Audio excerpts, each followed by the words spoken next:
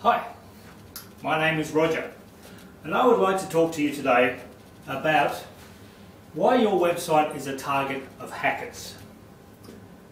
And we're being very loose with the term hacker because there are a number of different variations of people out there in the digital world who are deemed as hackers. We've got three types really. The main one, and probably the most common one, is the script kiddie. Now the script kiddie is the wannabe who sits in he's the 14-year-old teenager who sits in the back room on a computer and thinks he's a hacker. And they download an application from the internet from a very unsavoury site. They install it on their computer, which then makes them part of a bigger complex to attack other people, and then they quite happily go off and target people on the internet. The second one is the hacktivist. Now hacktivists are people who can be the teenager, but they are also interested in pushing their own political wheelbarrow. They are only interested in defacing websites or compromising people or finding out information about people. So they are in a situation where they don't want to break anything, some of them do, but they are more interested in raising awareness about what they are interested in. And then the third one is the true full-blown hacker. Now these are the guys, and they're probably only 0.001% of the people who are consider themselves hackers, who are actually in it for the money. They are in it to disrupt and compromise things as much as possible. So what are these people all after? It doesn't really matter what they are, from a script kiddie to a hacker to a hacktivist. So why do we have websites?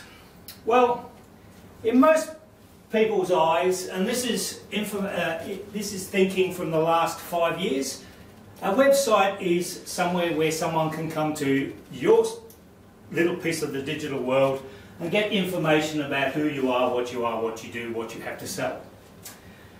The second part of a website is a blogging website, where the content is changing all the time. You are putting videos up, you're doing blogs, all of this sort of stuff, so you're getting your message out to the real world and getting other people to associate with you, as join your tribe, get people interested in what you're doing.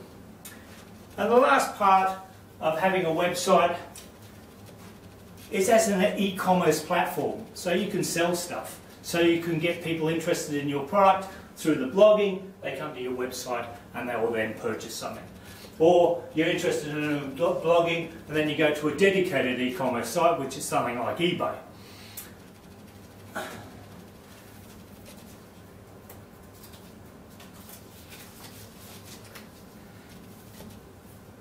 So we know what the cost of a website is. But the cost of a website is only part of the equation. We are looking at protecting not only the www component of your website, but if you've got a hosting platform and you're using cPanel, then you have to make sure that that doesn't get compromised either. And you're trying to make sure that logging onto that is really secure and in the best interest of you and the people who are supplying the thing. So, what are the bad guys, the hackers, after? Well, primarily, and only one of the large number of components, but they're after money. They're after your money, they're after other people's money, and they're after access to that money. So credit card details is one of their biggest targets. So if you've got an e-commerce site that takes credit card details, you have to make sure that they're not visible, they're not collected in a way that they can be used by other people. But they're also after intellectual property. There was a company in 2010 who made metal detectors, and they used to use them to detect metal and find out where outcrops are. One of their salesmen went to China, logged onto a free Wi-Fi, and had his laptop compromised, and they stole the blueprints to their scanner.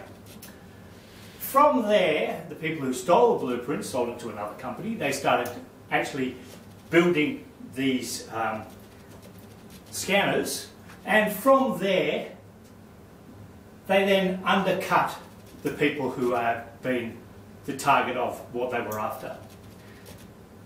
The funny thing was that the original makers of the scanners didn't realise they'd been compromised until some of the new improved versions that were created by other people started coming in as warranty issues.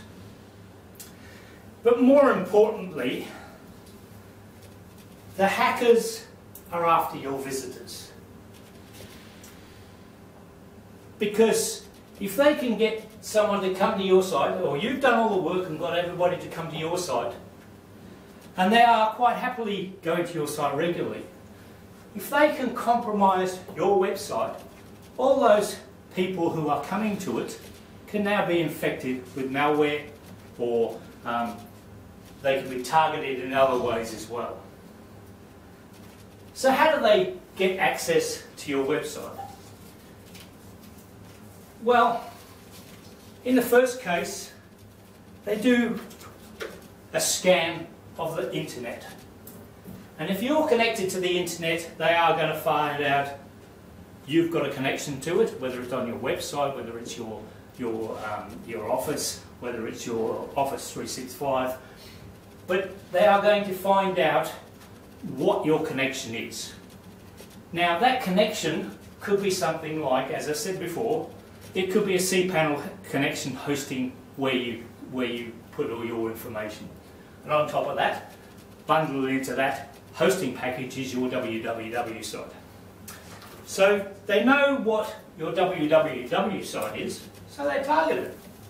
They specifically scan that URL to find out what you are using to manage your website, how you're managing it, the information that's going backwards and forwards, how many visitors. All of that information then becomes pretty critical to what they do. They then do a bit of social engineering. And they then associate your website with your Facebook, your Twitter account, your LinkedIn account, any of your social media platforms that you're using. And then they can see exactly what you're doing, who your people are, what your products are. So you're actually doing some of the hard work that the hackers need done by having all of that information out there. I'm not saying you can't have it out there. What I am saying is you've got to be very careful about what you're putting out there. And then from that, they start seeing if they can compromise your website. Now, compromising the website is really a hard part of the whole process. These are all easy. They're all done automatically. They then look at what you've got, how you've got it, and they then come up with a plan of attack, and usually that involves cross-site scripting, or it's boutique malware that they've looked at, how they're going to set it all up and get it all going. So what can we do about protecting ourselves from these people who are targeting our websites? Well, one of the big things you can do, and one of the main things you can do, is you have complicated usernames and passwords. And they are not only complicated, but they are unique. They have to be 9 characters long. They have to have alphanumerical symbols, everything that you can think of. When you install a website through some of the hosting platforms, like if you put in a WordPress system, it'll ask you, the first thing it does when you press the button that says install, it says need a username for the admin account. Your admin account is literally the keys to your kingdom. And a lot of people just go admin blank. So what you've done on the internet is given all of those hackers access to your site without you even doing anything in particular. They don't have to do anything, because the first thing they're going to do is try admin and blank, or admin and password, admin 1, 2, 3, 4, 5. Those are systems that they will do when they do their internet and vulnerability scan. So that scan is part of what is going to happen by using this. So instead of using admin, you use _29 _ admin 41. Okay? Yes, you have to remember that that's the name of it, and then you use a complicated password, a really complicated password, 9 characters long, to make sure that people cannot get in there. The next thing you have to do for your website, and one of the most important things, is you have to make sure that all of the applications, or all of the small applications on the website, are up to date. If they plug into JavaScript or they have a Java component, they need to be updated and patched to make sure that A, they've got the most secure version, and B, they've got the newest version. So you have to be in a situation where you know that your complicated passwords are in place, and all your systems, including the actual underlying system, like cPanel itself or WordPress, are all updated. Getting down to the nitty-gritty of the website, most people have comments automatically enabled. Now, to make comments, and if you want comments coming through, or you flick the comments through to your social media, but if you want comments on your blog site, then you have to make sure that people who are coming to your site to put on the comments are leaving their username, they're creating a username, they're using a password, and they're leaving an email address that you can then verify. The fourth component of what you need to do is, if you're logging onto your system, you have to make sure that you're logging on through a secure connection. Used to be SSL, it's now TSL.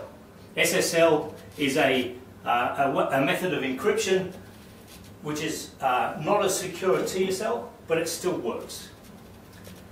The fourth thing you need to do is, no matter what happens, you need to back it up.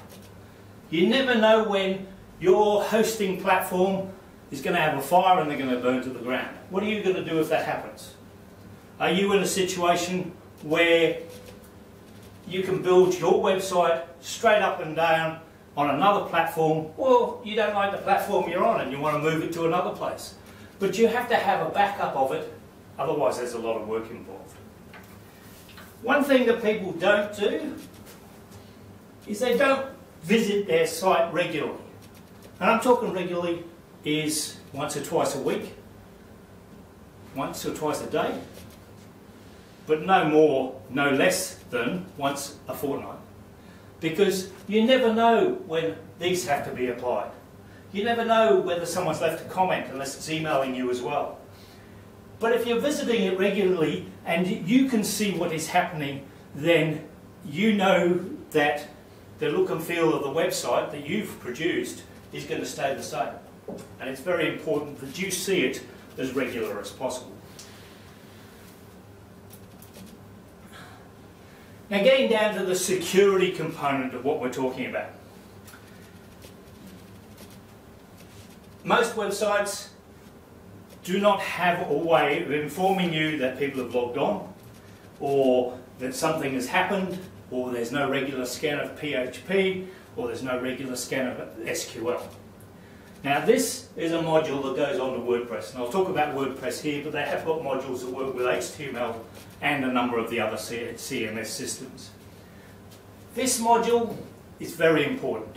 For one, it tells you when people log on, from where they're logging on, and if the people have failed to log on. So all these people who are trying admin, you're going to get either a message or a consolidated message every day about these people who have been trying to access your site.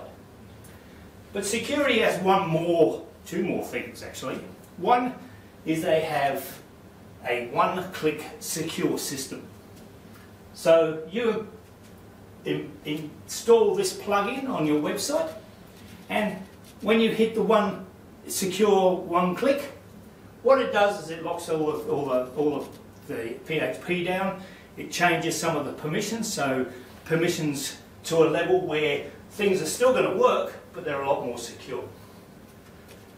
And if you really want to be secure and you're starting to look at things like e-commerce and gateways and all that sort of stuff, then you need to start looking at a proxy gateway.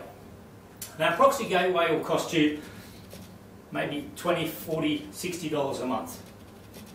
And if you've got a regular website that is getting hit or getting accessed every 2 or 3 hours, 10 times a day, 20 times a day, 30 times a day, as a small business, you need to start thinking about what these people are doing and how they're getting to your site. What a proxy gateway does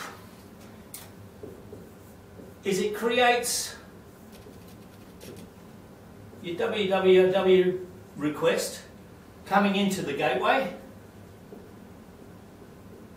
and then getting physically forwarded to your hosting site. Now, what that does is it makes this part of your website very secure, because they've got to come through this gateway before they can get to your site. This site, if it gets compromised, not a big deal, because then there's no information on that site or that area of the gateway that is going to allow the system to be compromised. So instead of infecting this, they try to infect that, nothing happens. So they're always in the situation where this information is going backwards and forwards, and that is under SSL or TSL. So it's all secure, and you then know that your site is going to be relatively secure. And that makes it a lot better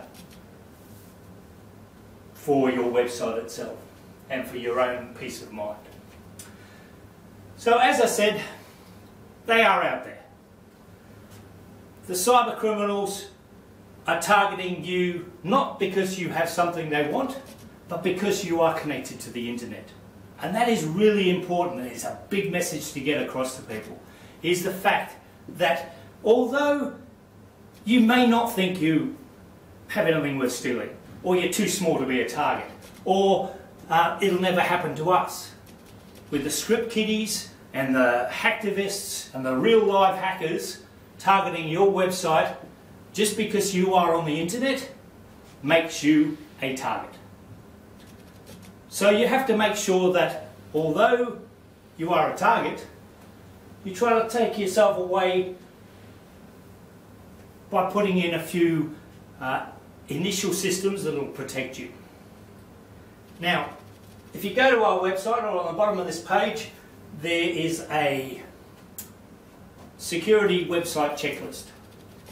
Just download it, leave your first name and your email address, and you can see, and this will give you an idea of where your website is and what you need to do to protect it. If you have any problems, please drop me an email at support@rniconsulting.com.au.